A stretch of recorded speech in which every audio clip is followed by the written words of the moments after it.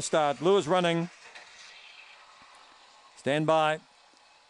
Racing now. Mount Duke got away fairly. Designer Dream got checked after the start. Going to the front. Hard Call.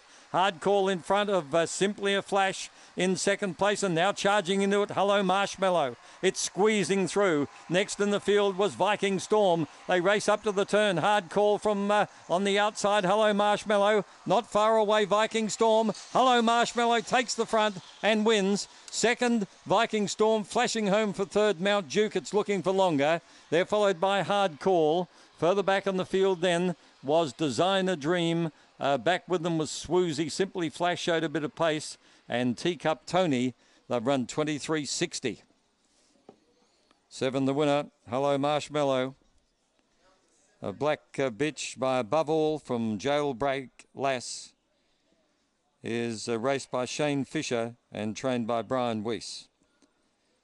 Might have only run slowly first up, but he didn't have a lot of luck, raced greenly, but today has made amends.